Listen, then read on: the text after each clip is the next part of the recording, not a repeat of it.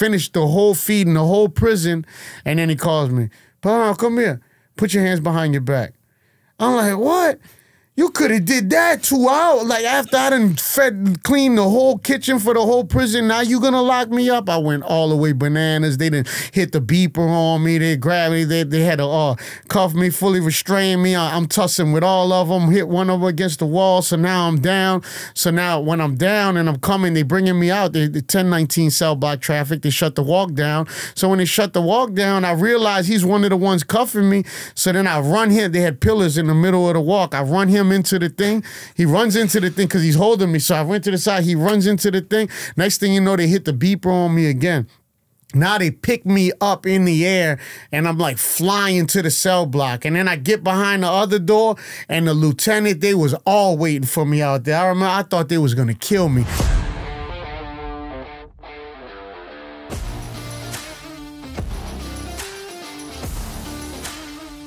On today's show, we have Ander Pellerano here to share how he ended up joining the Latin Kings and ultimately got sentenced to prison. This is an exciting perspective from a former Latin King, and we're so excited to dive into this episode with him today. Let's not waste any time getting into this exciting episode and sit back, relax, and get ready to lock in with Ander Pellerano. Ander, welcome to Locked In, man. Pleasure having you today. You reached out, I think, on my Instagram, right? Like a month or so ago. Yeah, yeah. And you were featured in what was it, Inside True Crime or How Crime Works? Yep. By Insider, I think. Yep. I was watching their episode on YouTube. It's got a lot of views on it. Oh, yeah. I think it's over 350,000. It's been like 3 weeks. Oh, that's awesome. Yeah. How does that make you feel, seeing all those views? Well, you know, it's kind of mixed because it's like I would have rather like the entire content went out, like especially like a lot of the questions I answered. I would actually, I didn't just answer the question. I went in depth and try to just not leave people there. Like I'll actually like teach something in it, you know, where I'm not just there sharing a war story. Like I went to give the Lord glory, but at the end, you know, it did talk about my transformation. You know, they do have my links on there. You know, I was able to reach out to people like I reached out to you, and it's opened a lot more doors. So I thank them for supplying the avenue for me to go out there and share, you know. So we can't never be like, oh, I wanted it to be like this. I'm not the director. It's not my show. I know. You know, so it was good though. You know, I think it's been good. Well, hopefully this opens up more avenues for you too. And this is more like, it's my podcast, but you're the director of it because you get to drive. You're in the driver's seat. Okay. I like to have my guests come on and, you know, share their story the way they want to. And right. Like we were talking about earlier, it's an unedited version of your story. And it's also exciting. I think you are our first Latin King on the show too. Okay. I don't think we've ever had one on before. I think we had people that had relatives on that. So it'll be interesting to get into that too. I'm not a Latin king no more. No, not anymore. A former Latin king. I'm a priest king now, yeah, but no, course. I know what you're saying. Yeah, of course not. Most people aren't active that come on the show, but that was their main hook of the episode that you did for Inside, and it was interesting to see that because you don't really get to see that like from someone that's renounced it and is not a part of that life anymore. Right. But yeah, so where are you from? Where did you grow up? Where were you born? West Bank, New Orleans. New Orleans. Yeah. I think we've had a couple New Orleans people on the show. I've never been to New Orleans. Oh, you got to come. Yeah, I got to get some food there, Definitely got to get some food. I tell my people all the time, we got the best food in the world. Really? Yeah, like for real. I got to check that out. Yeah. What was it like to grow up there? It was, growing up, you really don't know different, because this is your environment and you think this is what it is. But, it was interesting, especially like doing time and getting to travel the nation. Like New Orleans is really like a gumbo pot of culture, of ethnicities, like it's all mixed up over there. So you really don't get, like when you travel to other places, especially like in prison too. Like when you get to Texas and other prisons like in Florida, like usually your race hangs with your race. But like in Louisiana prisons in New Orleans, it's where you from, So that's gonna be all kinds of different ethnicities that's riding together. But it's a lot of culture in New Orleans. They always, one thing I thought everywhere in the world clubs was open 24/7. I thought you could buy liquor 24 anywhere in the world. I remember when I first started going to Houston, and it was like, oh, well, can you get some liquor? I'm like, yeah. So we went to the store, and it was like, it's a dry county. They don't sell liquor on these days or past this time. I'm like, what is this? We go to the club, and they shutting it down like at 2 a.m. or 3 a.m. I'm like, I'm used to the lights coming, like you coming outside feeling like a vampire because the sun's out.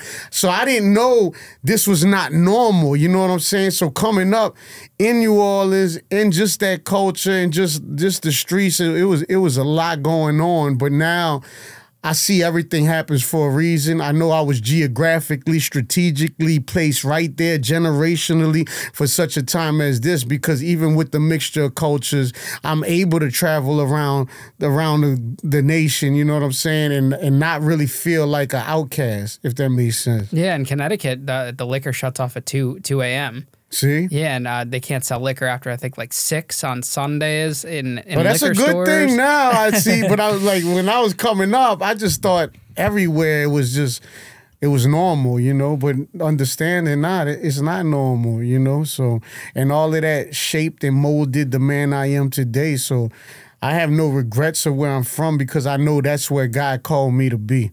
Did you have a big family growing up? Siblings, mom, dad? Well, my mom, my dad, and I had a sister, but I had a lot of cousins, you know. So at one point, I remember it was me, my sister, my cousin, his sister, my grandma, my mom, and dad all living in the same 3-bedroom house, you know, at one time. But you know, my dad, he always like would throw the parties and stuff, you know. So we always had a lot of family around. I remember a lot of get-togethers, a lot of barbecues, you know. So, and then they had a lot of people like in my neighborhood, a lot of friends, and I was one of the youngest ones, you know. So I was always outside, always getting into stuff, you know. So yeah, you know, I grew up around a lot of family. Even when we was on Bienville and Carrollton, you know, by the Pink House, I had my uncles and my grandpa and my cousins and my aunties and all of that. So I know how to grow up around a community. Was it a good home? Like, did you guys have money? Were you guys poor, struggling? Well, one thing, my dad he's a hustler. He's a go-getter. Like, he was always doing something. Like, he had a nightclub at one time. He was the DJ at a nightclub. Then he ended up selling it because my mom was like ready to leave him behind the club, so that he chose his family. But it was right at the right time, because a little bit after that, the guy that he owned the club with ended up getting busted and ended up getting, like, I think 10 years or something. So then he went from there to working in the oil field. So then he was always offshore. And then I remember he had another bar and a restaurant. And then there was the mechanic shop. Then he was trying to sell tires, you know. So he was always doing something. And my mama, she always worked. She started as a teller in the bank and worked her way all the way up to a regional manager, you know. So they were always working, you know. But one thing they did, like, we didn't have a lot, but one thing they made sure that we had a good education. Like, they paid for a Catholic school education. And I even to this day, I'm like, y'all didn't waste that, you know what I'm saying? Because I'm using it now. But they always was working. So by them always working, and my sister kind of like watching all of us, I was just outside in the streets. And then there was just a lot of influences around me that was, you know, in the streets, like, that was older than me. They were, you know, selling guns, selling drugs, doing drugs, robbing people. And just even in the core of my friends growing up, like, one of them, he got murdered. He went to kick somebody's door in. Nephew left him. He got murdered right there on the spot. Another one got murdered, got stabbed, shot in the head, and set on fire. Another one overdosed on drugs. The other one, he got deported. So this is like, these were like my friends, like, close growing up, and like, nobody's really here no more. Yeah. How was the area? Was it like crime infested? Was it a safe spot? It was like we was doing all the crime. You guys were doing all the crime, even at a young age? At a young age. I was 12, 13 when I caught my first felony. So where do you think that came from? Because you had two hardworking parents that were raising you right, trying to raise you right. Right. Do you remember, like, that first moment where, you know, you kind of strayed outside of that? Yeah, I do, because it was one thing. It was the movies, Hollywood, and it was the music industry, and then it was the influences that I had that were older than me that I was gravitating to, because my dad was always at work, so this was the older male figures in my life, and they was gangster, you know what I'm saying? So then it's to being the youngest one, so feeling like I had to prove myself, like I was just as bad, and then like my uncles and all of them was tough guys, you know what I'm saying? Like they all like the alpha males, so I'm thinking like I want to be the baddest one. Like my dad, he got shot in the leg twice and got a steel plate in his head from police cracked his skull. My mom got shot in the butt, Shot in the butt? Shot in the butt. The same incident, the dude pulled out a gun and my dad tries to like wrestle the dude down when the dude got a gun and he got 2 shots off, shot my dad twice in the thigh, and then by that time my dad got to him and then another bullet ricocheted and hit my mom in the butt. What was that, a robbery or something? No, it was a party, and I think it was the DJ, and he wasn't getting paid or something, and he was drunk, so he started acting crazy, and then my dad just think he's Superman. Yeah. He went to go try to get him, and so. But hearing these stories, like my dad wasn't soft. None of my uncles, like they were all rough. So hearing these stories, I'm like, man, I want to be the worst one, But not only that, watching these movies, like I'm watching Scarface, I'm watching American Me, Blood In, Blood Out at a young age, and see these are eye gates and these are ear gates. What you allow into your eye gates got the potential to defile you internally, defile your temple or construct your temple. So when I'm looking at this, I'm like, Scarface got the girls, got this, the world is mine, and I'm like, man, I want that, and then I'm listening to the gangster music, and they doing nothing but degrading women, selling drugs, killing people, so I'm thinking, if this is what I'm listening to, this is what's influencing me, right? So as I'm being influenced by it, I want to be like that, except even worse, because I always had, like they always say I'm an extremist, but the thing is, that's how God wired me. See, God wired us all distinctively in a specific way, right? So if you an extremist, it's not to be extreme for the things of the world. It ain't to be extreme for the devil. It's to be extreme for the Lord.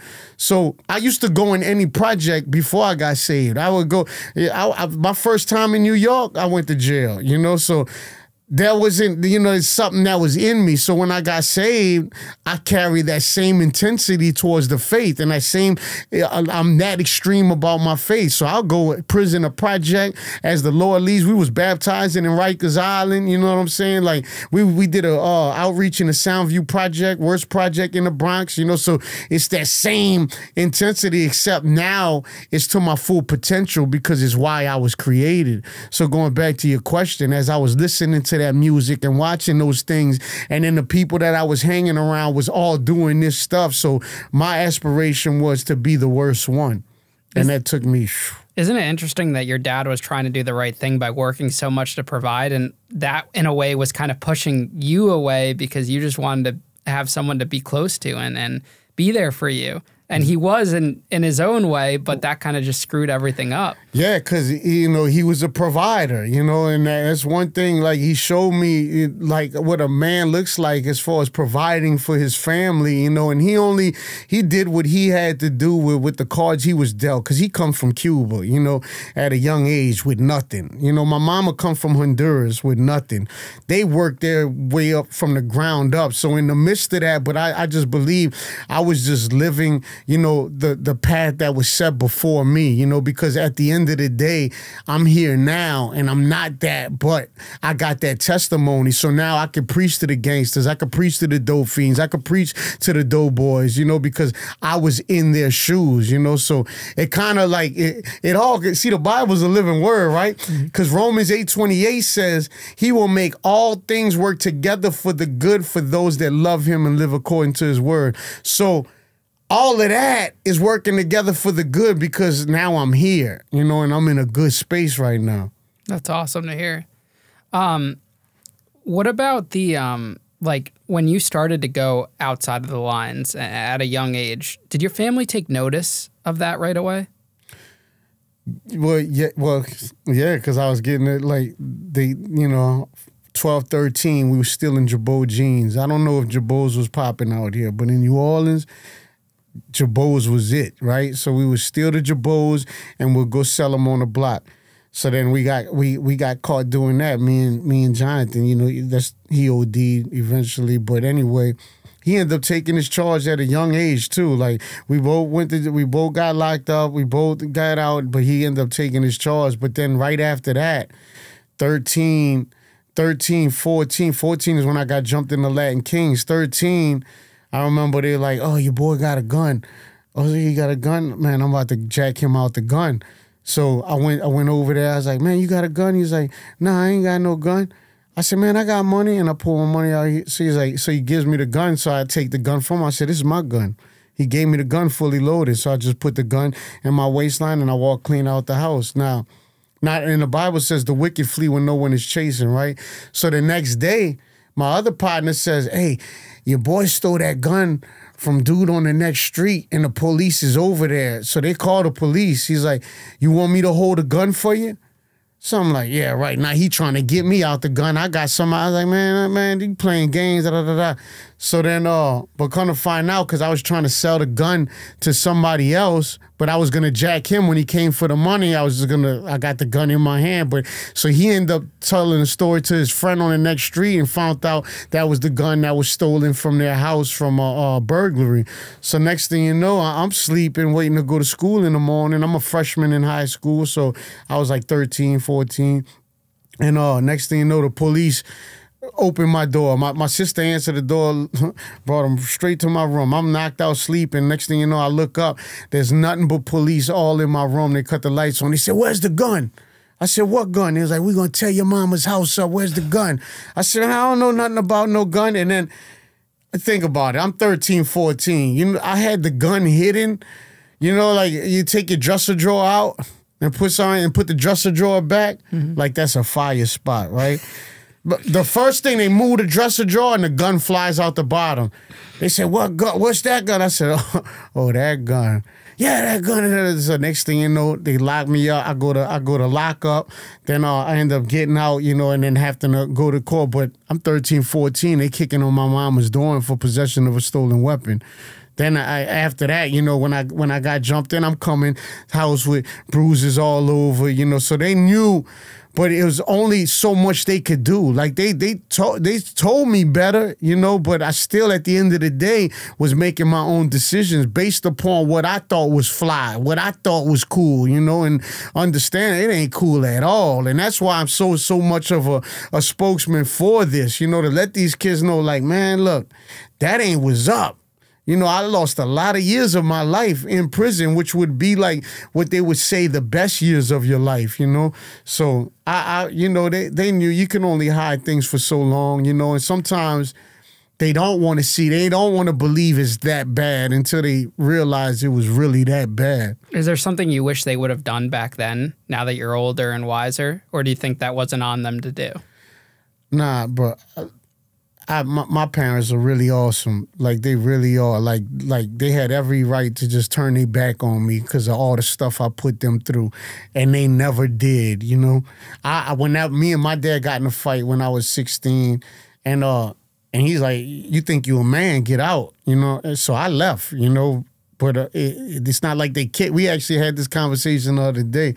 I'm like, you kicked me out at 16. He's like, I ain't kick you out, you left. I said, well, you told me if I think I'm a man, then go. He said, yup, and you thought you was a man and you left, you know? And I remember stealing $100 out his wallet because I had just got off a house arrest for a first-degree robbery. I had just got off a house arrest. We get in this big fight. And then you think you're a man, Lee? So I went, and then I went in his wallet. Now, I could have took buku money, but I just took a $100 bill because I was like, I'm gonna need to survive. And I took that $100 bill and scored a $100 slab of coke, or crack, and then I just started selling crack, you know. And in the midst of that, I was my friend. His mom, he was like, man, I don't know if you know, my mom really don't want you over here, so they let me sleep in the garage. So I'm sleeping in the garage. They got big Project Rats going around, and I'm 16 years old, and I'm like, man, what am I doing? I'm like, I'm not about to live like this. I'm about to get this money, you know. So then then when his mama found out that I was in the garage, she let me sleep in the house. So I'm sleeping on the couch. And then my other partner, he had buku brothers and they all was getting money, you know. So he's like, man, you could come stay with me. So I'm staying with him. Now I'm selling even more drugs. I'm going to school with Bally's and Gucci's on. So I'm thinking like, this is it. Like, this the life. This is what the rapper's talking about, and I'm doing it. Then me and him got in a fight. So then my other partner let me stay by him, but his people didn't want me over there either. So I would have to sleep in the closet at night when we would hang out all day where they'd make sure, man, he's gone. Oh, yeah, make sure you don't have that boy in my house. It was like, yeah, he's gone. The whole time I'm in the closet sleeping to wake up to go to school in the morning, you know. So I made my life hard like that. You know what I'm saying? So yeah, I can never blame them for anything because they did what they could do with what they had. If we had them here today, how would they describe you at that age? Well, it depends on which one you talk to. You know, my mom, she's always like, oh, that's my baby. And my dad is like, he's crazy. You know what I'm saying? And then, but even when I would get in all that trouble, my dad was like, he's not that bad for a boy. Like the men in our, you know, like bad, you know, so, you know, because it's a lot, man. You know, the Bible talks about generational curses and all of that is real. Like, the first dead body I saw was my Uncle Cisco. That was my dad's little brother. And I remember getting a call that night saying Cisco got shot. That was one of my favorite uncles. He was wild. He was charismatic, you know. And I remember going in my room and getting on my knees and praying that he would be all right. And then it was like Cisco got shot. They didn't say he got killed. So somebody tried to rob him. He didn't want to up it. They ended up shooting, getting off one shot, and the bullet traveled and hit a major artery. He walked in the hospital and said, I got shot. But the bullet traveled, hit a major artery. They couldn't stop the bleeding. And I remember getting to the hospital and seeing my uncles like real hard men crying.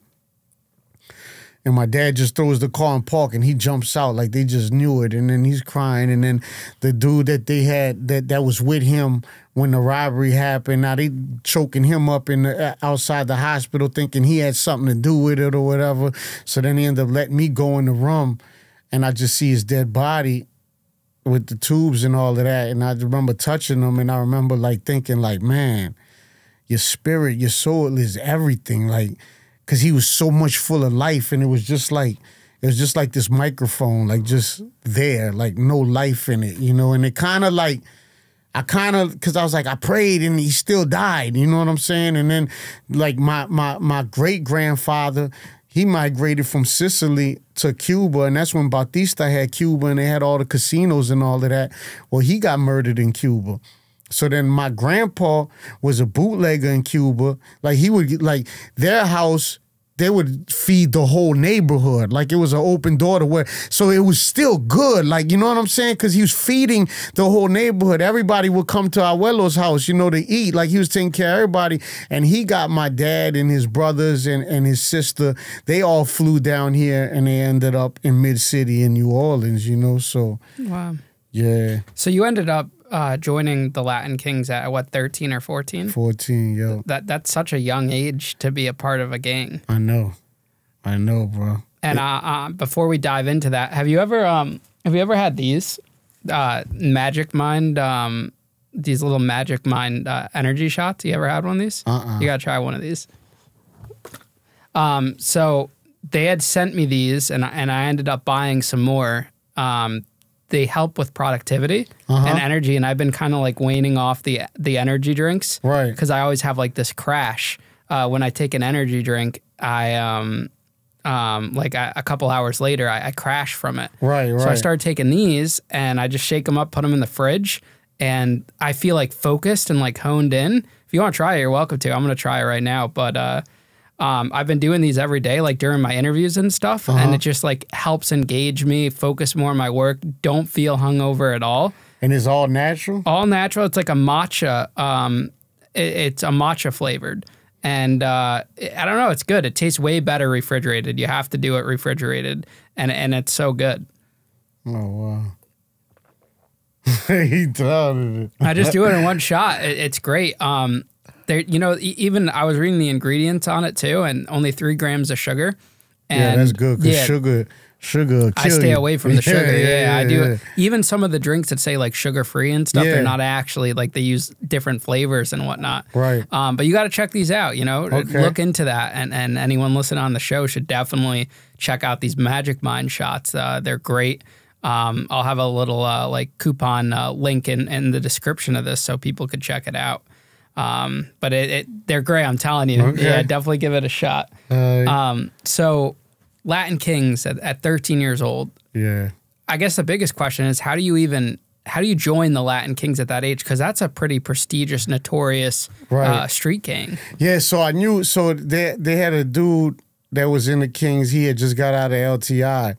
And then when he got out, like he was with us, there was like a party, and then we was at the Harvey Lots, and we was about to get in a big old fight, and he was just seeing the way I was moving, and then he was like, yeah, he's about that, you know. So then as he's seeing how I'm moving, so then next thing you know, because I was already in the streets, I would take guns, and like I had guns at a young age, and then I was like always trying to prove myself, and then small man complex, and then they'll talk about I'm the youngest one, so now I feel like I gotta prove that I'm even more bad or whatever. So I remember him calling me, but it goes back to those movies, because American Me, Blood In, Blood Out, I seen like a bunch of gangster Latinos, you know? So then I'm hearing Latin Kings. I'm like, this is like that. Because I aspired to be like that. I wanted to be the baddest, you know? So then he calls me. He's like, man, look, we got 5 Kings. They over here on this side. You want to get jumped in? And he's like, I vouched for you. And they know like his word was solid. They knew he was solid. He vouched for me. So I'm like, let's do it. So then they came over there, drive around my way. And then I remember we was on Ames. And then the dude, he had his backyard, like the fence was knocked down. I was like, well, we could go right back here. So then the dude was looking like in my neighborhood, like a block off of my block. He was like, man, this dude's not even scared. Like these 5 dudes, like he's just ready to do it. And I was scared, you know, I just didn't show I was scared because I was like wanting to be down and wanting that respect overrode the fear, because I was like, pain don't last long, but respect does, you know? So, you know, in that insanity, because if you knew better, you do better. I just didn't know better. And that's why we go to the hoods and the projects, because how they gonna know better if there's nobody there to show them better, you know? So anyway, they end up like, nah, we can't do it right here. This is too main of a street. Somebody's gonna see it and call the police. So then we end up going by another king. We went in his backyard. They jumped me in. Oh, it took 2 to 3 minutes. Felt like the longest 2 to 3 minutes of my life. I remember thinking they were giving me more time. Like while we was fighting, I'm like, what's the time? What's the time? And it was like, man, y'all like, I thought they was giving me more time, but they would let me get back. They would let me get up. They wouldn't stomp me out. When I fell down, they let me get back up and we'd keep fighting. And man, I just think about that. Like, come on, like, how insane is that, right? It's fucking nuts. How whack is that? Like, all right, I'm going to let 5 grown men, I'm going to let y'all jump me so I could be your friend? What would I have to do to keep the friendship? That ended up turning into attempted murder. You know, so then I always tell, when I talk to kids in high schools, I'm like, you got to be yourself. If you got to portray an image, if you got to lie to be somebody's friend, what's going to happen is you're going to end up getting exposed, or you're going to end up living a lie. You're going to turn into that lie. And living a lie is living a life with limitations, because we were not created to live a lie. We was created in the image of the truth. So we got to first be true to ourselves. Then we can live the life that we were created to live. And in that life, there's purpose, and purpose brings fulfillment, and you get peace in it. Like I think about that. I'm like, man, that was wild. Like just thinking now. Are there rules to it? Like, is there a stopping point? Like, what if you get severely hurt? Yeah, then you don't make it. Wait, so people have been killed getting initiated? No, or? I'm not saying that. It's strange. Yeah, no, because it's just to see, like, all right, if you can handle your own, or if you're in a situation like you can't be soft, you know. So then that process, that's what happens, and then they might like, all right, well, he's just not ready yet, you know. But I never seen nobody not go the distance with that, because it's usually you don't just get dropped off there. Like there's work that you've been putting in where they see, all right, well he's about that. Now let's make it legit. And it's crazy because you know what they call that the baptism. Like it's a lot of religious lingo, you know what I'm saying? And the thing is familiar spirits. So it's like this. Every good lie is based upon some type of truth. If not, you wouldn't believe it. So by these things being familiar, you know, the baptism and this and you know, and he's thinking about the king and Jesus Christ is king of all kings, you know. So there's so many similarities, but it's a little bit of leaven, you know what I'm saying? So that's why, like, when I speak to other kings, and there've been a lot of kings that renounce the crown. Some of them was threatening me on the from the inside of thing, but I'm back here in New York where it was threatened, because we ain't been given the spirit of fear, but a power, love, and a sound mind. If I wasn't scared when I was running with the devil, I'm definitely not gonna be scared and I'm running with Jesus. You know, so yeah, nah, it's wild, you know, it's wild, and there's rules, there's regulations, you know. It's just like any organization, like Sun Tzu said it in The Art of War. Anytime the people that you're dealing with are in a state of rebellion, there must be built-in pressures, you know? So that's where violations and all of this comes to forth. Like even just getting out, like I'm not supposed to just be able to walk around like that. But the Bible says when a man's ways is pleasing to the Lord, he'll make even his enemies at peace with him. So when I said yes to Christ, it was like, I'm ready for whatever, like wherever he tells me to go, I'm going. Whatever he tells me to say, I'm saying. So what are some of the rules of the Latin Kings that you have to follow? And then what are the repercussions if you don't follow them? Well, you know, like it's just basic.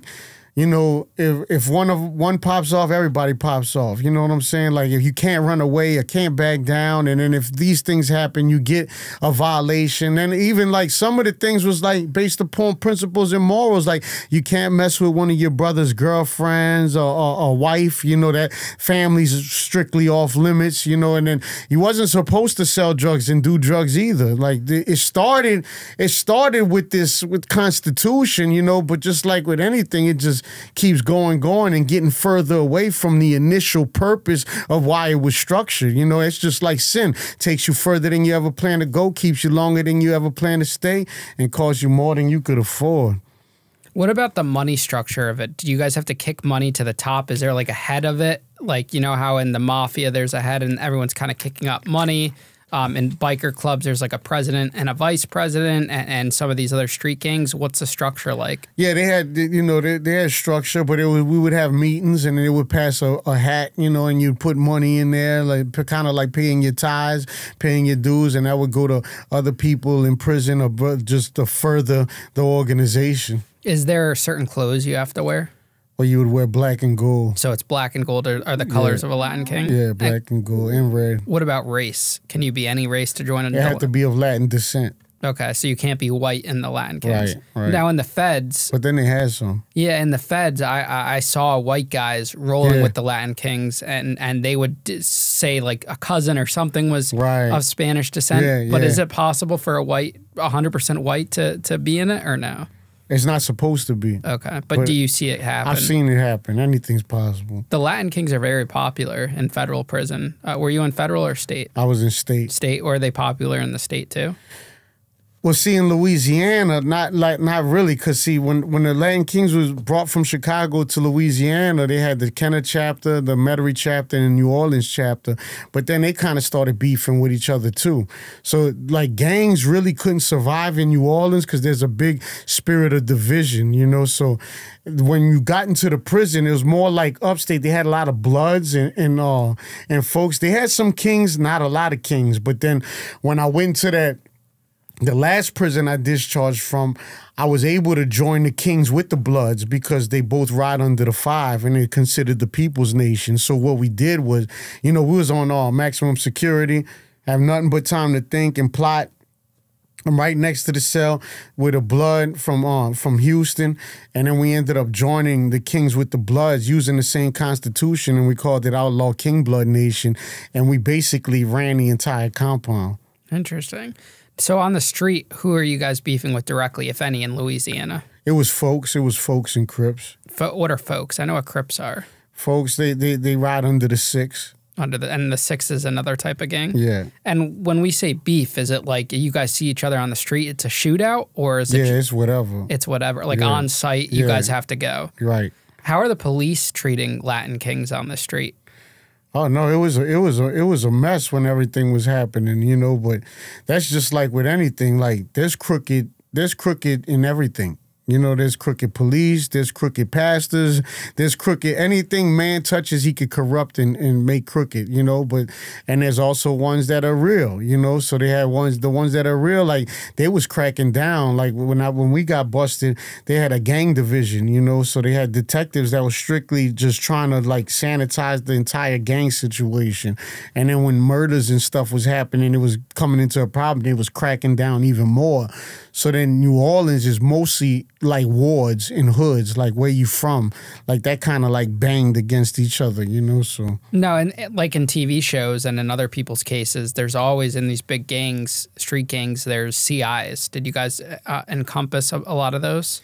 Oh, confidence, like not aside from the king, I didn't got like one of the times I got busted, it was because the guy was working with the police, you know, within your own gang. Yeah, but this wasn't in the gang because this was just in the streets. Because outside, like after the Latin King thing, I was just like real heavy in the streets. So we was bringing it back from Houston, back to New Orleans, like you know, just like Cutthroat. I don't know if you heard of Soldier Slim and all of them, but you know, we was like heavy in the streets with the drug game and the music too. Like I opened up for Kevin Gates, had opened up VH1 Love and Hip Hop. I had a song I was doing with Manny Fresh, you know. So all of this, you know, with cause that life, cause like I never did just rap about anything. Like I'm not just gonna talk about Lambos if I never had a Lambo. You know, whatever I rapped about, I was actually doing. So basically, like in the streets and that street life and the drug trade and all of that, like I ran into a CI and I almost lost my life behind that. Yeah. Now, did you graduate high school? I didn't graduate. I made it to 11th grade, and then I got charged as an adult. But I did get my GED in prison, and my wife be making fun of me because I'd be like, because they told me, yeah, no, because they said, I tell her, I said, I had the highest scores in the prison. She's like, Andy, that's in the prison. That's nothing to brag about. You had the highest scores in the prison. I'm like, yo, man, they got some highly intelligent people in prison. Like, you know it. Like, they got, man, the stuff we done came up with or people came up with, like, was genius, you know? It's just they went the wrong route with it. So when you got charged at coming out of 11th grade, was that the crime that kind of put you away for a few years? Well, that was first-degree attempted murder, 3 counts of aggravated assault, 1 count of aggravated criminal damage, and it was gang-related. At 11th grade? Yeah, you got charged with all that? With all of that. How'd you get charged with attempted murder and all of the other charges? Well, a whole situation went on and shots rang out, but then dude was in they had more people in the house. There was one dude outside that was really, you know, but everybody else in the house, so then you got a count on everybody that was in the house, plus the house, and then it was like gang related, so it was like 6 of us on the charge. Then I was like one of the last ones to get caught. I remember that day, like, man, I did not expect to get caught for that because I was living on the West Bank, you know what I'm saying? But when all of that happened and they grabbed me, but then what happened was after 3 or 4 months, I got a bond reduction. So when I got a bond reduction, I was able to bond out. So when I bonded out, I was able to finish my juvenile probation from the first-degree robbery. And Ms. Williams, she was so cool. So she loved me too. So she like let me finish my my paper as a juvenile, like all my community service. So once I finished my community service, I get violated because one of the officers seen I had a medallion with a crown. And part of the stipulation was I couldn't have anything to do with the gang. So then they violated me. First, I went to sleep at this one house, but then I just turned myself in. So boom, I'm back in there. But my juvenile PO was able to terminate my case because I finished all my community service. So then she just handed me over to the adult system. So then by me getting handed over to the adult system, I was able to be charged as a first offender. So then I did, you know, I ended up getting credit for time served. But in the midst of that, I remember reading the whole Bible, like from front to back. And that would be like when the lights was out, when everybody was on lockdown, I'd be at the bars trying to get the light off of the hallway to read the word. But I was just reading it like a novel, and I always say it was that mustard seed of faith because I knew only God was going to be able to get me out this situation. I just didn't understand like relationship or really understand what I was reading, but I just know I had to read it, if that makes sense. I know this power's in this book and I got to do like, I'm asking God to do this, so let me read his word. And I read it from front to back. But anyway, I ended up getting favor, charged as a first degree offender, and I got 5 years. I got credit for time served, and then I got a 5-year suspended sentence with intensive probation on this special gang thing to where it was like real super intensive. And then so I get out, I'm out 18, 19, and then I go back to prison. I go to prison 20, 21, 22, 23, 24, 25. I got out 26, 27. I went back 28, 29. I got out 30, 31. I ended up overdosing on heroin for the 3rd time. I was dead on the floor. They had to cut through the door with the jaws of steel. That's a whole story there, you know. Holy cow. So you were in and out of prison your whole 20s. You weren't kidding when you said you missed the prime points of your life. Yeah. So for that attempted murder charge, was that like a drive-by or a shootout? Yeah, so they dropped it down. They ended up dropping it to aggravated criminal damage, saying that we just shot up the house not knowing nobody was in it. Are drive-bys common for Latin Kings? I don't know. Is that like a normal MO, though? Like when you guys are going to do something? Yeah, a lot of people do that. And just like gang life? Yeah, like, yeah. is it like, does it go down how we see it on TV where it's like a group of people in a car, like spraying Uzis out into a house? No, a lot of times it is. A lot of times it is. How do you feel in those moments? Is it scary? Like, is your adrenaline pumping? Like, what's that like being in the car? No, yo, it's a lot going on. Then it goes back to the music, right? Like, that's why I'm a real advocate against that gangster music, you know, because those things have spirits. And it's like, when you think about it like this, you going to kill somebody, you're not going to put on some opera music. You're not going to go put on some country western. You're not going to go put on some R&B. You know, you're going to put on something that's going to buck you up and make you like, you know, because you speak in those things, and those things have spirit. So you're listening to the music that already got your adrenaline pumping. You listen to the people that you aspire to be like, that's talking about killing and doing this and that. When they ain't killing nothing, you done kill 50 people in one song and you ain't never been indicted. You know what I'm saying? So you're listening to somebody that's basically capitalizing off of pouring death into a whole generation, and you listening to it, you in there, and then now you got your peers that you're trying to look good in front of. You're trying to gain that respect, and then it's like now you thinking this is what you aspire to be like because this is what you see. This is what's gangster, right? And so you're like now you I'm a gangster. So and then you got the gun. So then you feel like that's power, because once you pull a gun on somebody and you see the fear that they have, you like that's power. Like you got this gun on you, you're almost fearless because you like. But then it goes back to this. Why do you have the gun on you? Because of fear.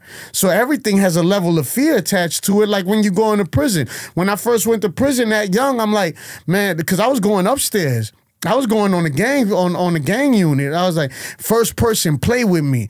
I'm gonna bust them in their mouth. Like if I have to grab, like I'm gonna get me a tool. Like so, it was out of fear, but that fear's gonna push you. It's gonna be fight or flight, you know. So my thing was pushing me into fight because I wasn't gonna be like the stuff that I see. Like I wasn't going out like that, you know. So when you in the car, your adrenaline's pumping. You got a bunch of people that are all really lost. And now you bucking each other up, you know what I'm saying? You speak, and then you want to look good in front of your peers, and it's just a whole bunch of mess. And then some people end up serving life sentences behind one decision because they wanted to look cool in front of their friends, and they let this music influence them to do something that they know they shouldn't be doing. That's going to cause you to lose your life. And then one thing I always say, like, even doing all that time in prison, I remember my people being mad, you know, and I'm like, and me being mad, I'm like, I'm the one in prison. Like, y'all free. Y'all act like I wanted to get caught. You know what I'm saying? Like, I'm the one in here. I'm the one 23-1. I did 23 months in solitary confinement on extended lockdown. You know, I hear a dude hanging himself two cells down from me. Sound like somebody's fighting in the cell, and it's a one-man cell because he changed his mind at the last minute, but the way he ties the noose, he couldn't get back on the table, and he ended up dying. Like, I'm the one going through all of this, but then I realized I put my family through this too. Just because I'm the one physically in here, everybody that you love is going through it in the process because of the love they have for you and wanting to be with you and aspiring for you to be something not only productive, but just free. You know what I'm saying? So just understanding all of that, like, man. Yeah, I mean, when you're hopping in that car, and this goes for everyone in life, no one's thinking about everything you just said came after that. Right. That's why that's powerful, what you said, because you need to see the before and the after. Right. You were in that car, you were in that position trying to show off to people and be a part of something that, you know, you got yourself involved in, but then you lived with the consequences of that. Right. And the consequences are what can change people's mind down the road. Right. Right. And then some people don't get a chance to come back out. Yeah. And some people, like, don't get lucky where someone actually does get murdered in that drive-by and their whole life's thrown away. All because you tried to impress someone else in that car. Right. And once you're in that car, it's kind of hard to get out of it, right? Like, you can't just, like, say when you're about to pull up on a house, I don't want to be a part of this anymore, right? No, it's over with. And are you guys in, like, ski masks, or are you guys, like, disguised or anything? No, we have bandanas. Bandanas. Yeah. So it really is kind of like the TV shows and movies. Yeah. Wow, that's it's crazy. Like, I'm sure you watched it growing up, and then to have lived that. Man, so many, like, see, whenever, like, with the confidential informant. So this is fast forward. We're gonna hop back and forth because just this situation here, like, I was in the car, met this dude. He's talking about these numbers. We going to Houston, bringing it back. So then this dude's talking about these other numbers. So come to find out, he was actually working with the police, but the police were crooked. So I'm in the car. I got my son in the car with me. My son was like 6, 7 years old. And the only reason he was in the car with me, because I wasn't doing nothing that day. I was just going to pick up money from people, like safe houses, right? And then my people calls me and was like, man, look, man, meet me here. I'm about to get this for this. And I was like, man, I told you, wait, we need to really see who this dude is. And he's like, man, I've been with him all day. It's all good. So boom, I go over there. So when I go over there and I left. I got mad because I felt like he jumped the gun, and I didn't feel comfortable about messing with the dude. So then I pull off. But then when I pull off, I felt like something bad was gonna happen. So I didn't want to leave my people stuck out because I didn't think it was the police. I thought like it might have been a jack move or something. So then I remember grabbing a gun, telling the dude, I said, if y'all try to play any games, I'm gonna shoot you straight. I'm gonna shoot you in the head. No, we're not playing games. So then my son's in the car. So then in my head, like, this is my people. I don't want to leave my people stuck out. So I think I'm going to drive around the block, and the parking lot's so big, if I got to jump out the car and run around and do whatever I got to do, it's not going to jeopardize my son, but I don't want to leave my people stuck out and he ends up getting killed. So I'm like, and I'm just trying to think fast, and I'm smoking weed and all of that. So then I'm in the car, and I'm watching, and I see the dude pull up, see the other dude pull up, and then once the hood came up, all you see was police come from everywhere. There was they had one marked car. They have to show that it's police presence, but all the other cars was like cars that they repossessed from like doughboys. You know, it was like Impalas and Chevys and all of that. So they jumping out all over the place. So when they jumping out, they haven't rushed me. They rushing the scene where my people's at with the dude. So I don't know if I'm thinking it's the feds. Now, I only been home 9, 10 months maybe at the most after doing the 5-year bid. So I'm like, I'm not about to, I'm thinking they got a brick in there, you know, because of what, I'm just thinking it's the feds. So then I was like, man, I grabbed a gun. And I cocked the gun. I was like, I'm gonna shoot out. Like, I'm not going back. I'm not going back to jail this quick on a funny style. I'm just gonna bang out, you know. So then, and not thinking, just I grabbed a gun, I cocked the gun, and when I come up with the gun, my son jumped from the back seat to the front seat because he's like, it's something off of Call of Duty or something. He's like, wow. And I couldn't pull off because I was blocked in, but they didn't rush the car. They ran to the seat to the other car. So I'm thinking they don't even know it's me, but I can't. So then I cocked the gun. I come up with the gun, and my son, it's to the back of my son's head because he's looking out the window at everything going on. And when it happened like that, I know it's the Holy Spirit now. I didn't know then, but a voice said, you can't do this in front of him. So, and they still hadn't seen me, so I put the gun down and I grab him by his hand and I try to walk him into the Blockbuster so I could like run out the back or whatever. So once I get when I got to the Blockbuster, they done ran up on me, guns drawn. Put your hands on your head, put your hands on your head. Dude, my 6, 7-year-old son got his hands in the air. I got my hands in the air. That kills me to think, like, I'm supposed to be his dad. I'm supposed to be his protector. I'm supposed to be showing him a better way. And they got guns in me and my son's face. You know what I'm saying? And we put our hands in the air, man. And man, next thing you know, they said, oh, call somebody you got somebody that can pick him up. And he's like, Nana, and he gives them, which is my cousin, but I told you it's like my sister because we all like grew up like real close together. Calls her, I'm in the back seat. I done took the phone, look, clean up. And then I hid the phone in the bottom of the thing so that the girls at the house trying to get rid of all of the drugs and all get rid of the guns and all of that. And then they taking me from there to my house, kick that door in. They caught a dude coming out there with an ounce of coke. They find 3 more guns in the house.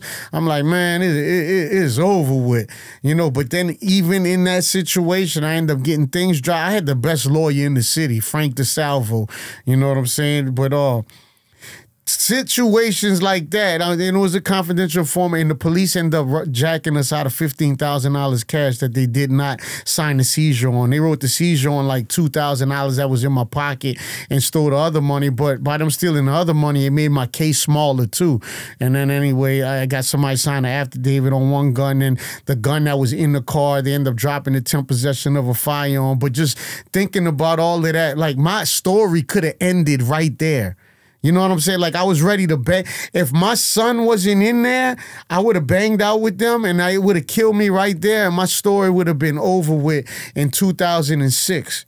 And none of this good. And that's why I'm so adamant, like, about really like living for the Lord, because I'm on borrowed time. Like, this, not talking about even when I died on the floor overdosing on heroin. Like, I shouldn't be here. I'm only here by the grace of God. So no matter where God brings me, I gotta always give God glory, because my best thinking had me about to shoot out with the police. My best thinking had me looking at a life sentence. You know what I'm saying? So, man, that's crazy. Was that the incident that changed your life? That it wasn't. That it wasn't the no. Wow. So not even that was enough to no. See, that's where it comes into the whole like life and spiritual factor of it. It's like you were given an opportunity there that most people don't get to kind of like change, and you still didn't take that opportunity. You go through more shit, but then you're finally able to surpass that, and now you're here to tell the story. Right. So it's just incredible like how life works in that fact that some people get a lot of chances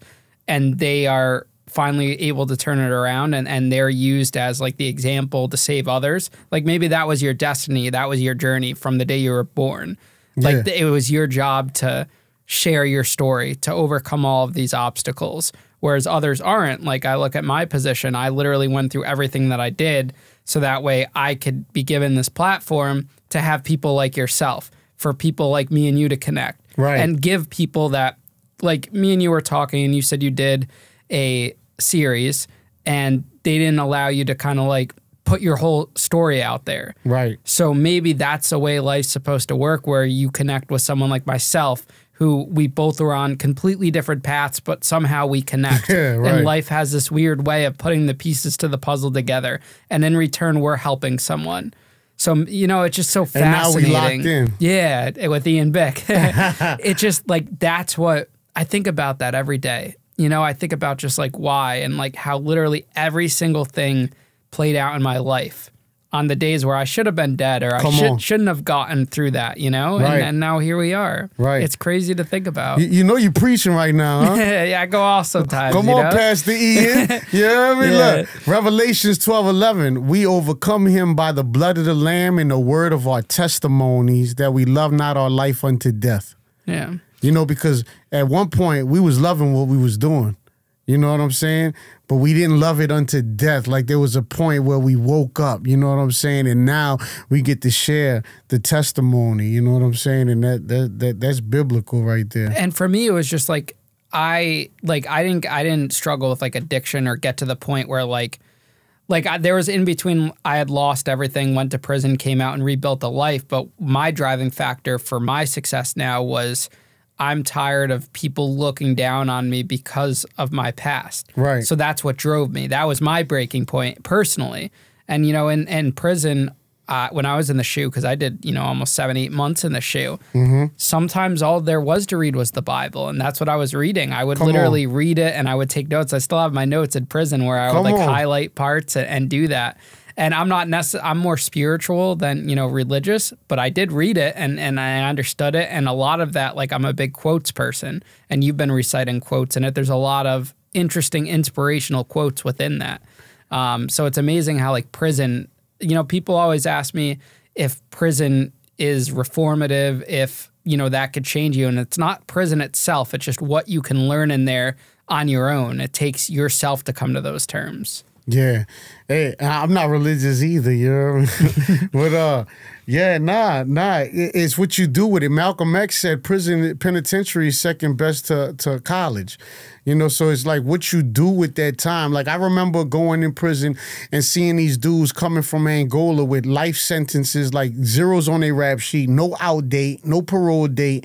But they were smiling, like they had the joy. They had joy, and I don't understand it was the joy of the Lord. But I remember, so, you know, when you first go, you got to go to these different call-outs at the prison. So when I go and they're talking about this program that the lifers started at the Quincy, it was a chaplain's program. It was a faith-based program, and they was all so happy. I was like, man, these dudes lost their mind. So I'm thinking, this is how they're dealing with a life sentence. They just went crazy. They lost their mind. But then the Bible says the cross is foolishness to those that are perishing, but to us that believe it's the power of God unto salvation. So really, they wasn't the ones that lost their mind. I was the one that was out of my mind. It didn't make sense to me because I was perishing. I was seeking my own selfish desires. I didn't change. I had such a twisted rationale in prison. You know, like when I was in prison, this is what I would say.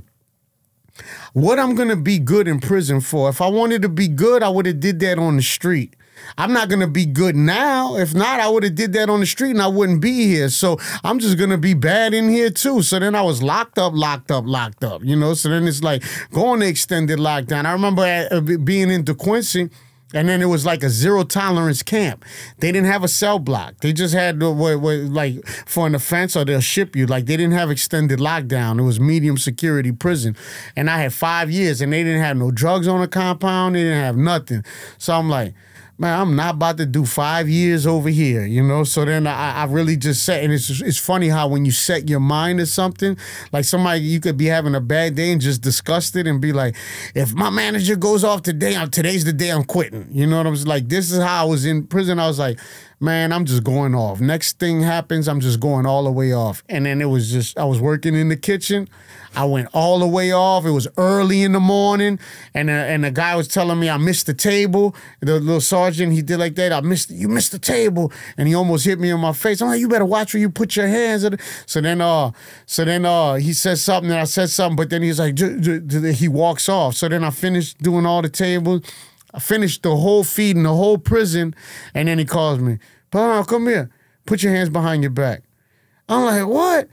You could have did that 2 hours. Like, after I done cleaned the whole kitchen for the whole prison, now you gonna lock me up? I went all the way bananas. They didn't hit the beeper on me. They grabbed me. They had to cuff me, fully restrain me. I'm tussling with all of them. Hit one of them against the wall, so now I'm down. So now when I'm down and I'm coming, they bringing me out. The 1019 cell block traffic. They shut the walk down. So when they shut the walk down, I realized he's one of the ones cuffing me. So then I run him. They had pillars in the middle of the walk. I run him into the thing. He runs into the thing because he's holding me. So I went to the side. He runs into the thing. Next thing you know, they hit the beeper on me again. Now they pick me up in the air and I'm like flying to the cell block. And then I get behind the other door and the lieutenant, they was all waiting for me out there. I remember I thought they was going to kill me. That's the second time I got sprayed with deep freeze. I'm talking about. So it's deep freeze? Oh, it's like worse than mace. So what it does, it chokes you. It takes your breath and it burns. So then they sprayed a whole can, came back with another can in my cell. Now I'm trying to mash up with the thing because I couldn't breathe, and the next thing you know, I get shipped to Allen. Once I'm at Allen, prisoners basically run Allen. It was private owned. It wasn't ran by DOC. And there's no like the guards are in the middle. They're not there with you. And I remember I got into some stuff over there, and then once I got into some stuff over there, I was about to get in a knife fight. The dude, because I ended up breaking in the dude's locker next to me, but come to find out, he was undercover for another dude, and the other dude had like 50 years plus life. I had 5 years, so now he's going to Earth Unit trying to buy 2 knives to come, so I'm trying to get tooled up with my partner. Now we on the big yard, and I got 5 years. You know what I'm saying? Like, so then, but look how God works. So now this dude, he wants to kill me, but I'm like, I'm gonna kill him, but I got 5 years. He's not coming home. So, but I get locked up because I used to play sick call all the time so I could talk to the nurses. Like if you make the sick call for the same thing, they only take $2 out your account. But if you make it for the same thing, they can't keep taking the $2 out your account because you're making it for the same thing. And I was reading books and they're talking about migraines. So I was trying to like act like I had a migraine. Not a migraine, like a tumor in my brain by saying the headaches were coming. I read the book and I knew the symptoms, and because I was trying to get a trip to go to the hospital on the streets, So anyway, by me making these sick calls, they put me on not the sick call, the pill call. But if you don't go to pill call, you get rolled up for aggravated disobedience.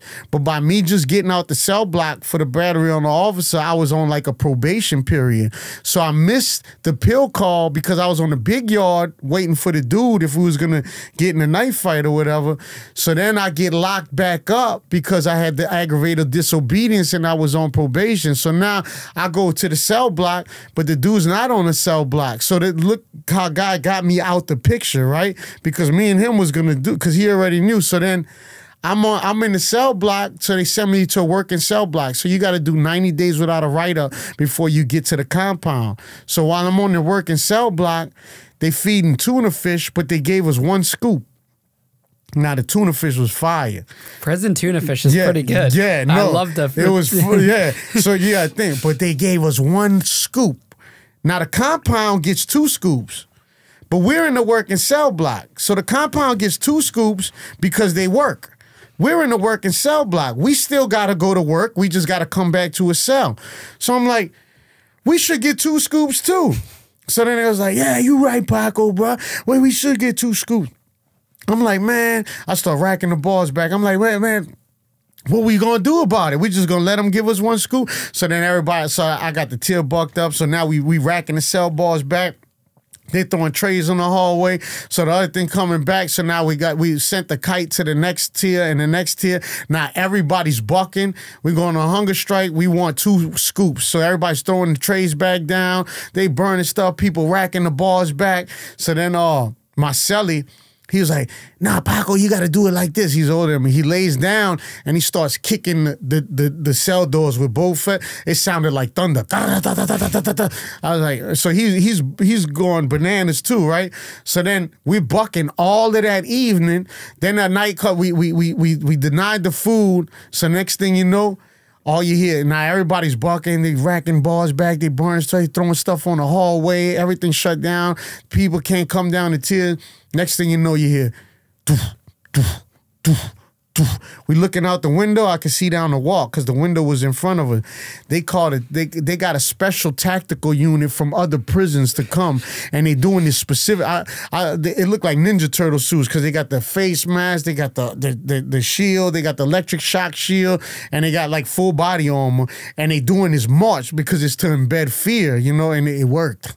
So look, so they coming down there, they doing that, so then everybody, so they hitting tier by tier instead of hitting everybody at one time, and all of a sudden you just hear grown men screaming, sounding like women, like screaming, and then as people are screaming, Marcelli, the one that said, no, you kick it like this, he was like, call the man. I said, what? He said, I got asthma, people. I got asthma, people. Call the man. Call the man. I was like, what? He's like, I got asthma. I got asthma. So he's like, he's having an asthma attack.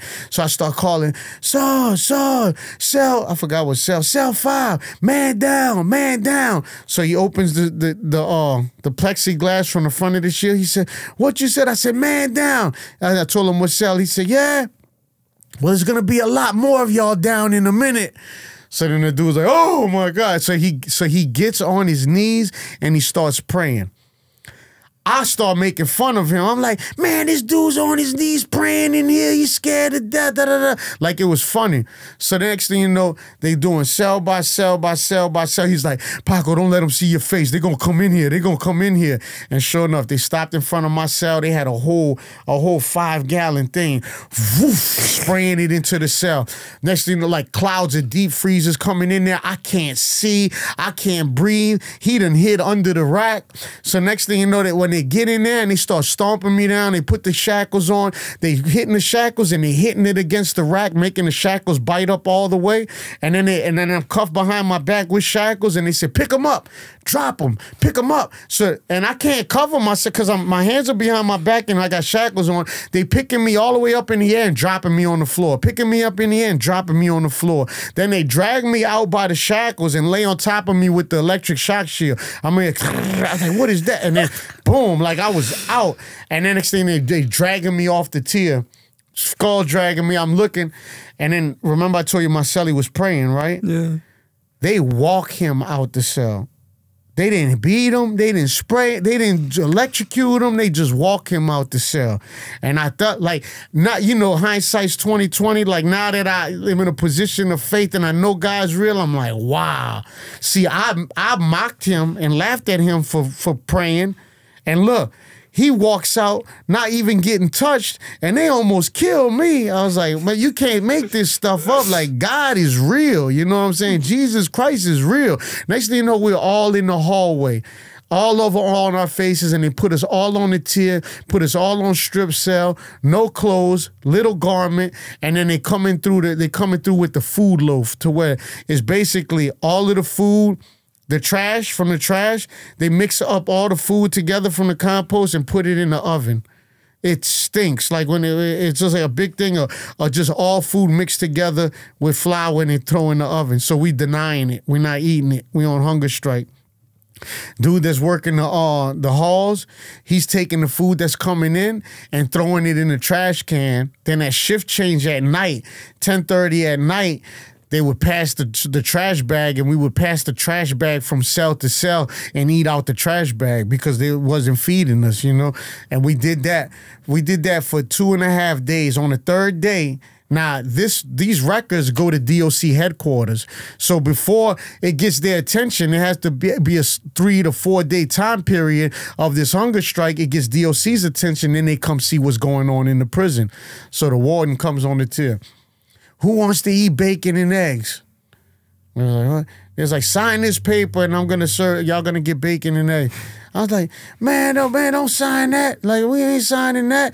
And then next thing you know, dude was like, man, forget you, I'm hungry. So he's signing it. Next thing signing it. I'm like, I ain't signing it. But then by the time it got to me, everybody done signed. There's only 3 more signatures, so I signed it too.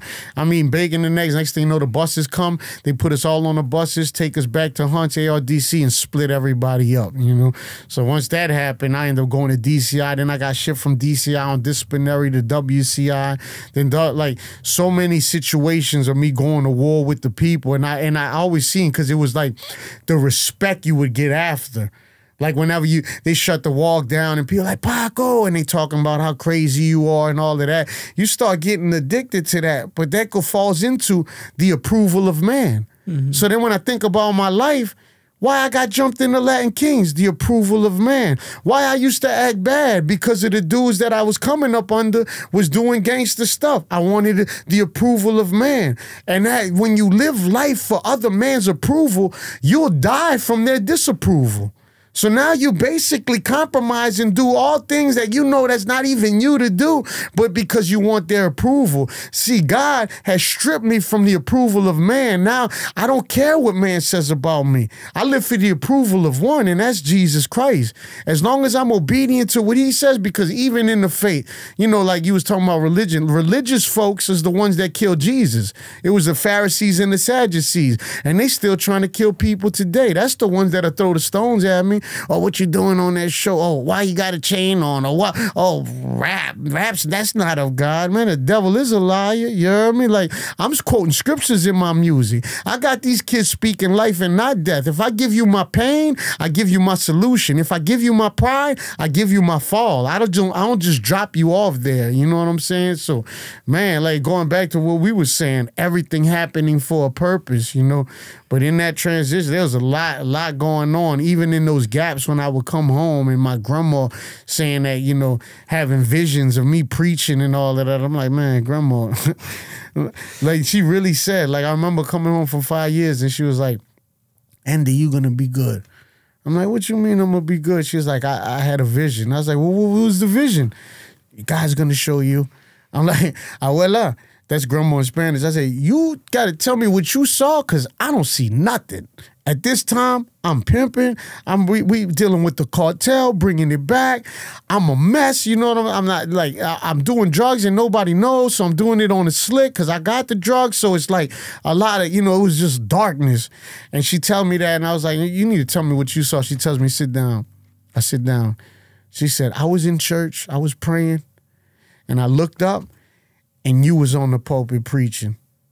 I'm like, what? I'm like, oh, poor baby. Grandma fell asleep in church. Like, there's no way. I'm not even saved. You talking about preaching? But see, she knew who she was in Christ. And John 15:7 says, if you abide in me and my word abides in you, then you can ask any request and it shall be granted. That's reciprocal. You got to do something to obtain it. She was abiding, and her prayer was that I would be a mover and shaker for the kingdom of God. And I wish I could tell you I got it together. I ended up going back to prison, and she ended up dying when I was in prison. And I couldn't even go to the funeral because I wouldn't tell the wardens how we was getting the cell phones in. You were getting cell phones into the prison? Yeah, and he was trying to use that as leverage. When my grandma died, you want to go to the funeral? Well, we know you got a cell phone, and we know how would the cell phones get, because they could never catch me with the cell phone. But they knew because they had confidential informers, but they couldn't catch me with it, and they couldn't get two to corroborate with the same story. So, but I wouldn't tell them. So I couldn't go to the funeral. And then that even kills me, because I was like, I kept it more street. I kept it realer with this code, so to say, that we live by than my grandma that basically raised me, that has always been there for me. I couldn't even go to the funeral, you know, but that's how it be, man. When you in that life, you just get so deluded by your own vanity. It's like you blind. And that's why the Bible says he calls you out of darkness into his marvelous light. So that means once you come into Christ, he illuminates things that's always been there. He illuminates you to you. Like, this is what you were created for. Did that vision that she saw end up coming true? Yeah. Yep. How many years after that was that? How many years after? That was in 2006, 7. Yeah, because I went back. That was in like 2006, 7. And it came to pass in 2016, 17, like 10 years later. Incredible journey you went through just to get to that point. On all the stops that you shouldn't have really survived or been able to talk about. Right, right. It's so crazy when you think about it. When was your last prison sentence? My last prison sentence I discharged in 2010. 2010? And Why was that the last one? What did you finally come to terms with that made you say, I'm done? Oh, no, I wasn't done. But that was just the last sentence? Because that's when we joined the Kings with the Bloods. Okay. So then when I got out on the streets, like I took that to the streets, and then you know we dealing with the cartel, we dealing with this. But in the midst of all of that, my wife Ashley, she was my girlfriend at the time, she gets pregnant. So when she gets pregnant, I like, man, she grew up Christian. I grew up Catholic, so I kind of had religion. I didn't know about having a relationship. So she knew, you know, she would go to Houston with me. Like, you know, she got blonde hair, green eyes. I would put the money in the car, get the money over there, deal with them, and then get somebody else to come back. So we doing all of that, but then she gets pregnant. And then she's like, she's having this baby with or without me. She's like, look, if you want to be there, you don't have to, I'm not killing my baby. You know what I'm saying? Like, you don't have to be with me, but whatever, you know. But she was praying, sincerely praying. I remember this one night, I bonded out on some little charges or whatever. It wasn't nothing major. It was like attachments or something. And I'm in a hotel with two girls. They in there taking a shower. And I thought about when she telling me about the doctor's checkup. And I call her 3 in the morning and tell her to come get me. Now, you look, this is God. I got 2 girls taking a bath together, and I think about her and tell her to come get me, and so I could make it to the doctor's appointment for her because she was pregnant. And then we've been together ever since. You know what I'm saying? Like, the girl I was with ended up setting my clothes on fire in my house, and I had work in the house and all of that. Like, that was just, God was just closing all of these doors. You know what I'm saying? But then as I'm doing all of this, so in my head, I'm like, man, I want to be there for this kid, you know, because what killed me was not being there for my other kids. Like, prison, you know, prison is prison. Like, I was selling drugs in prison. I was getting money in prison, you know? So I know how to do time. What hurt me was watching my kids grow in pictures and my kids coming on visit, not understanding why I got handcuffs and shackles, you know, like, that's what killed me. And then when she was pregnant and I had another opportunity to be there for the kids, but I still... My cousin ends up getting popped by the feds. He ended up like $290,000 conspiracy for 13 kilos. So when the feds grab him, I'm like, man, we got, like, if they looking at him, they looking at, but it wasn't looking at me. It was something that was going on over there, but it still scared me enough to where it's too close. So I shut everything down. I remember, man, tell me, the guy was with me, man, because I remember shooting some coke, and then when I get the call that happened, I don't know if it's the feds down here or down there or what. So then I had like a quarter brick. I climbed this tree in my backyard. I had just shot some coke, so raw coke. So then I climbed this tree because in my head I'm like, if I could hide this coke up in this tree, the dog's not gonna be able to smell it. I didn't want to get rid of it because this is all I had. It's like a quarter thing. So I climbed all the way up this tree to tie it up there. And by the time I get all the way up, I look down, like I see the whole back of Ames from back here. I'm like, and my partner's looking like, dude, what are you doing?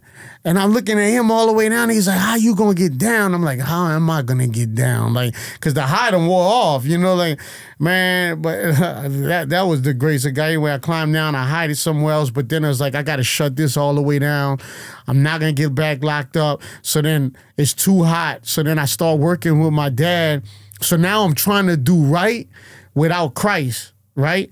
So then it's just a matter of time to where, man, I start getting it right, like getting it right. So I'm doing the secular rap. I'm opening up for Kevin Gates, opening up for other people, and I totaled the Benz.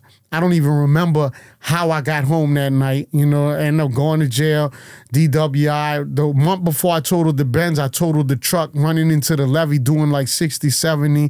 They didn't give me a DWI. They gave me reckless operation and all of that. Like, kept getting these wrecks, and then now the last time I overdosed on heroin for the 3rd time. Me and her got into it, and I was like, man, I just want to get away from reality for a minute. You know what I'm saying? That's how I knew how to escape. So I go to get this I go to get the dope, and I got the rig, and then I end up going to the gas station, locking the door, and I shoot the dope. And I shoot the dope, I go out. Boom. The dude that was with me, He tries to open the door, but I locked the door. He tries to get the manager to open the door. The manager lost the key. I'm dead on the floor. The door's locked. He can't kick the door in. It's a steel door and a steel frame. And I found this out just recently. I never even really publicly shared this part of my testimony. One of the cops that responded to that call was a Christian, and he was praying for me that day. It was his first time working in the field. So while I was dead in the store, he was praying for me. Fast forward, when I opened up a church in my living room, his daughters was coming to the church. Then he came to the church to see where his daughters was going, had the grand opening, and he realized I'm the one that he was praying for that OD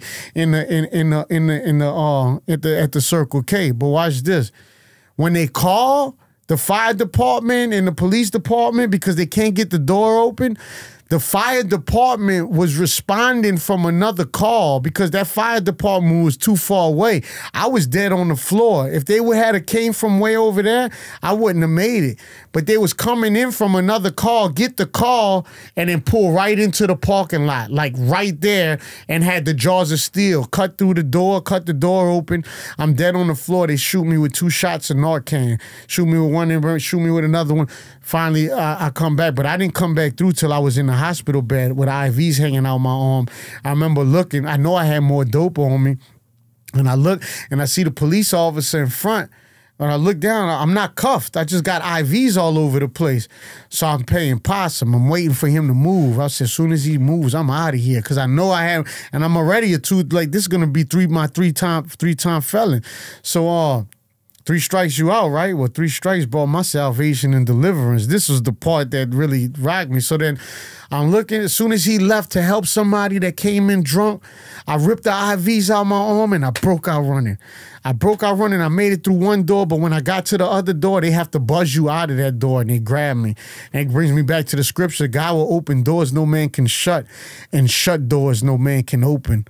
A lot of people praise God for open doors, but they need to praise God for the doors he closed. I thank God for some of my unanswered prayers because I was so immature when I was asking for some things, right? But anyway, so boom, I go back to lock up. Boom, I bind out. Now my wife, when she has the kid, we wasn't married yet. Our son was born with polycystic kidney disease. There's no cure for it. Life expectancy is 3 months. It's basically the kidneys are born with multiple cysts, so they lose function, and they have to have a transplant, but their bodies are too little to endure such a procedure because of the immune system. So basically they die. Life expectancy is 3 months. So when our son was born with that disease, she started going back to church by herself. I remember being in the hospital, getting loaded, trying to bag up, having this stuff in the parking lot, people still trying to make money, and, just a mess, like a whole whirlwind of just a mess. So anyway, she's going to church by herself. Then my lawyer, which been my lawyer, he said, look, you better go to NA, AA, ABC, you heard me, AAA, you better go to church, you better get involved with the church, like you got to give me something to work with, because you look like a monster on paper, you're a code 6 career criminal, like, yeah. So I'm like, man, my girl's telling me to go to church, now my lawyer's telling me to go to church, I better go to church, you know what I'm saying? Like, so that's when I started going. And it was just that one time Pastor Anthony Marquise gave his testimony, and I was drawn to that altar. Long story short, man, I ended up getting sentenced to the church, mandated by the court. In my minutes, they said, if he leaves, if he gets kicked out, we vacate the sentence, take him back to trial on the initial charge, and triple bill him. Wow. So I'm like, God just parted the Red Sea of the Louisiana judicial system. You know what I'm saying? Like, he's real. Once I realized how real it was, like I changed teams. I took off that devil jersey and I put on that Jesus jersey, and I've been starting ever since. You heard me? The criminal justice system's so fucked up and unfair and everything, but I will say that states have a lot more power to give someone a second chance than the federal level. Oh. They're more willing to make a deal and give you an opportunity, because if that was a Fed charge, you'd be in prison right now. Yeah, especially because of my convictions. So my numbers, they would have been too high, but yeah. And that's when the system fails, and that's also when it works. I mean, look at you. It gave you a second chance when in anyone's eyes, you shouldn't have been given a second chance. Right. Not to say you didn't deserve it, but just like the way it looks from. Black and white. Yeah, you shouldn't have been given a second chance, but now look at where you are today. So that's the real fucking problem with the criminal justice system, you know? Yeah, nah. Even the DA that was hearing the case, like he even said he was commanded to comply. See, he wasn't supposed to say that. You know what I'm saying? That's in my minutes because the article that they found, they said if the third felony is not a capital offense, he's eligible for a suspended sentence with the requirement he completes a 1-year in-house treatment program. Yeah. So when I told you I started going to church, I go early and they have a graduation going on. I'm like, what is this? They got a 1-year in-house treatment program, discipleship at their church I was already going to. And they wasn't supposed to accept me because of my jacket, right? But they said the Holy Spirit told them to give me a chance. So all of these things lined up. I remember my lawyer saying, look, I'm going to ask for one more continuance because the DA was ready to pick a jury. She was like, because they said, look, we're going to give him 5 years, you know, with his jacket. But then I was talking to Frank. I'm like, but that's going to be with the triple bill, though, because I'm a 3-time felon. Like, when I get the DOC, they're going to double bill me. He was like, well, yeah, they can. They probably 10, 15 years. He's like, but 15 years with your jacket? Like, you could do that. Like, you look based upon 30 or 40. I'm like, 15? I done did 8.5. Like, it's like I ain't never been there, you know, because I'm thinking about my kids again. It's like I've never been there for them, like their whole life. So I remember my daughter, like 13 years old, I let her drive my Cadillac because I wanted to be able to at least say I taught her how to drive because I was going to take the time the next day. I was going to go take that time. And I remember my son not crying and her, like it just broke me. I remember crying all that night and I'm telling my girl, which is my wife now, I'm like, look, you don't have to wait for me. You know, just go on with your life. But I'm not going to stop serving God. I'm just going to have the best prison ministry they got. I'm going to serve God in there. And she's like, well, it's not over. It's not over. So when we get to court, they're all praying simultaneously. My lawyer comes in. He said, look, you're going to need the stars to align just right. Man, my God created the stars, you hear me? He's like, you're going to need the stars to align just right. I'm going to ask for one more continuance. So when they up there, when he asked for a continuance, the DA's like, he don't want the 5 with his jacket? Oh, no, it's not going to get any better. We could pick a jury today. They're going to lose him. He's like, look, I'm working on some things about a program that does, look, I don't know about no program. He said, look, just give me one more continuance. You know I'm not a liar. So then based on the strength of him, they gave me one more continuance, and that's when they find that article, and they got with the DA, and I end up going to the program. So next time I come back, I'm already in the program, and they sentenced me to the program. But I always say, dude, I got sentenced to the church. Crazy. Yeah, I've never heard of this before. I've never heard of it. I'm like, look, and I'm talking to God. I'm like, God, why you ain't been sentenced me to the church? That's what you did. Like, every time I went to DOC, I done been in almost every institution in Louisiana. I was at the Quincy. I was at Bogart. I was at Allen. I was at DCI. I was at WCI. And everywhere I got shipped was based upon disciplinary action. I did 23 months in solitary confinement on extended lockdown. None of that ever helped me. Like when I did the 23 months in solitary, I did nothing but read. But I was reading The Art of War, Sun Tzu. I was reading Machiavelli. I was reading the Quran. I was reading about Buddhism, and I had a Bible. But that was like the last one I picked up because I read it before when I was a teenager. But it was like I read everything else because I wanted to go start this empire when I hit the street. But even that, God don't waste none of that because now I can minister to the Muslims because I know the hadiths. I was almost a Muslim. I was about to take my shahad in prison. That's a whole nother story right there. Yeah, there's so much because you've just experienced so much. Mm-hmm. How hard was it to renounce gang life and disassociate yourself from that? Man, so the way God moved in my life, I knew he was real. And then, remember my son was born with the disease, right? Mm-hmm. So they said, my wife, she's my wife now, but she said she went to the doctors and they said, look, his levels are all the way up. He's gonna need a kidney transplant. Now he's 2 years old. So basically they're saying he's gonna die. And I remember I wanted to leave, but if I left, I was just going to jail, you know? So then I was like staying there, but God was showing me how to fight my battles through prayer and supplication. So, and the other guys in the program, they was watching me go through this battle. I was like, look, we're going to see God move. So I started praying with all of them for my son, praising and worshiping, crying. And I remember grabbing the Bible, the devil battling me this whole day. I'm visualizing a baby casket and what I'm going to say at my son's funeral. Like it was tangible. Like I was visualizing it. It was like, what are you gonna say at your son's funeral? And then it was just weighing on me. So I remember like, nah, I'm not coming into agreement with that. God, I know you're real. I grab my Bible and I throw it down. It was outside. It was on the deck at the church, and I throw the Bible down and I'm crying out to the Lord. I'm like, Lord, don't let my son die. Don't let my son die. And as I'm crying out to the Lord, the wind blows. And this is New Orleans, West Bank, like it's dry. Summertime, like it's not no cool breeze. It's like dry heat, right? So then the wind blows. And when the wind blew, the pages of the Bible started flipping open because the gust of wind came. And I knew God was giving me something right there in that moment. I didn't want to touch it. I'm just looking.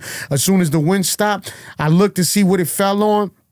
And John 15:7 just like jumped. It was like illuminated to me. And it says, if you abide in me and my word abides in you, then you can ask any request and it shall be granted. So it was like, all right, I abide in you. I know you real. Like I'm not in Angola. You heard me? Like I know you real. And then he said, and my word abides in you. See, that's where he got me. Because, all right, I knew he was real, but how I'm going to abide in his word if I'm not reading his word? So that's when I understood that it was more than just going to church. I couldn't just read his word. I had to live his word, abide in his word. I had to live in his word. So then I can ask any request. And that's what I was asking for my son to be healed. In that moment, I knew that I couldn't just go to church and just be a church attender, a member. Like I had to be the church. I had to do exactly what this book says. And that's where one accord jumped off like God was just giving me the vision of what I was going to do when I got out the program. And look, my little soldier, he's 12 years old. You heard me? That disease, he still got the disease, but it's not affecting him the way it should. Then they battled him. Then they said he was autistic. He didn't talk till he was almost 4 years old. And now the little dude don't want to be quiet. You heard me? He's not in special ed no more. He's an honor roll student. Like all of this is like how, like I know Jesus is real. You know what I'm saying? So in the midst of that, you know, like, man, how could I go back? You had to be done. I had to be done. What do you do now?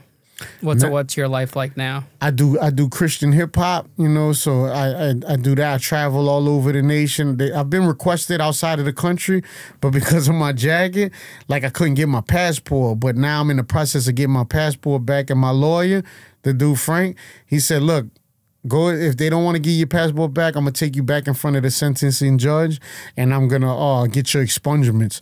So right now, I do the Christian hip hop. I'm working on an album right now. Just dropped a couple of new videos. I'm a pastor. You know, I pastor a church on the West Bank of New Orleans. I'm an evangelist. I travel around preaching. Like I'm out here because I'm doing a conference tomorrow in the Bronx, and then I'm preaching at Fordham Manor Sunday in the Bronx.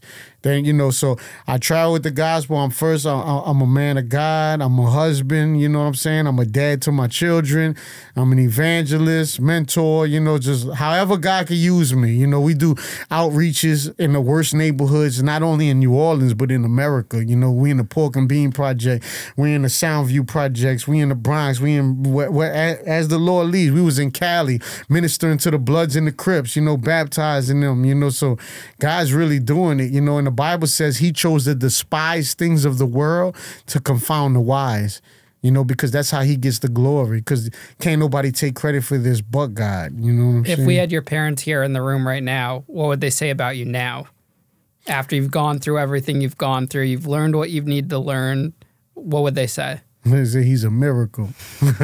They say he's a miracle, and then they say, I don't know, they be tripping out off of me, though. They was like, Yeah, he was crazy before. Now he's crazy for Jesus. How is your relationship with them? Oh, it's good. It's good. I work with my dad. You know, he got a sandblasting company, like pipe inspection, NDT testing.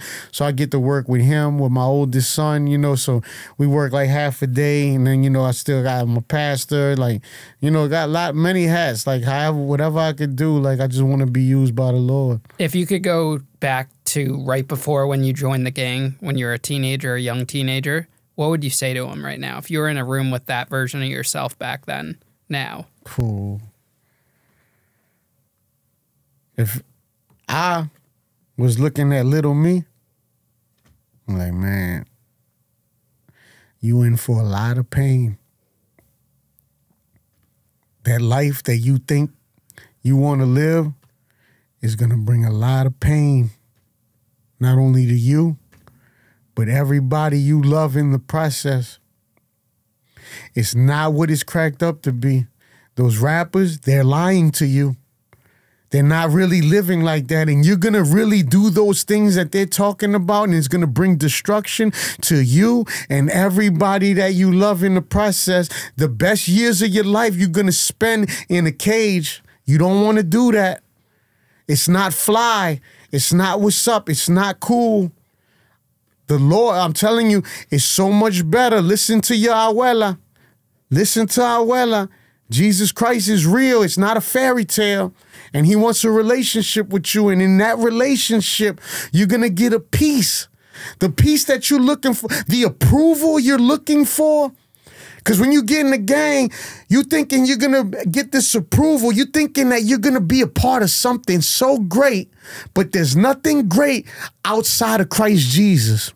There's nothing great outside of him. You can hit these plateaus. You can hit these short-term and long-term goals. But when you get there, you're only going to realize that it's still empty.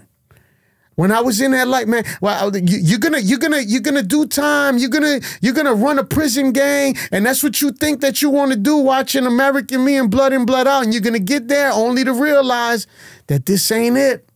You're gonna get a kilo. You're gonna break down kilos, and you're gonna get it. You're gonna think you Scarface, only to realize that's not it. Because I obtained all the things that I aspire to get, only to get it and be like, man, I'm still not fulfilled. Like, I still want more. Like, it's not enough. And then the Bible says, the wicked flee when no one is chasing, but the righteous are bold as lions. Then it says, the Lord refuses to satisfy the craving of the wicked. And if you think about it, no matter what I did and obtained, I was never satisfied because my intention was wicked. It was all about me. It was all about pride. You got to die to yourself, and you got to go. You got to know that Jesus Christ is the truth.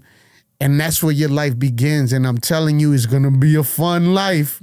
It's going to be a fun life. I wish I'm talking to the younger me, like when you get to like 40-something, you're going to live the life at the end of the 30s that you've always wanted, only to realize you wasted so much. So don't waste nothing.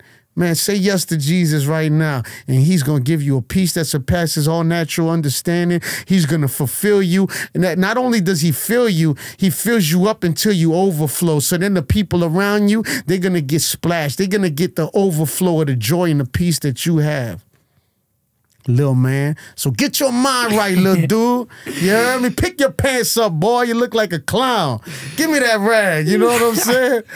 Andy, thank you so much, man. This is an absolute pleasure. I love your energy. Thank you. You know, I really hope this opens up some more doors for you, and, you know, keep preaching your testimony, and, Amen. You know, just thank you again, man. I'm glad we made this connection. If you need anything, you know, we're here for you. Praise God. Let me tell you one more thing. Mm-hmm. So this is another thing that I'm in the process of, and it's cool too. So I want to do a rehabilitation discipleship program like the one I was sentenced to. So I purchased these containers. Like I got a church that sits on 1.4 acres. So in the back, I purchased these 2 containers that I'm renovating to where I can disciple men, house them there, teach them a trade, not just the word. Like I'm gonna give them the word, but I want to give them a skill too. So when they get out, they could just start all the way over and have an upper hand. But this is cool. So the same division that I was facing a attempt murder in, I end up going for because I work with a lot of programs. Like I send a lot of people to different discipleship rehabilitation programs, right? So I'm over there advocating for this guy, trying to get him in this program that I'm connected with in Indiana, Victory Vincennes in Washington. So I'm there.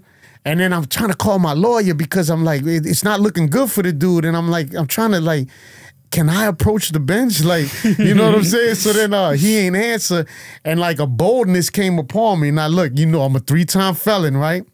I raised my hand. I'm like, Your Honor. She's like, yes, sir, Reverend. I said, may I approach the bench? Like it's how you see on TV. She said, yes, sir.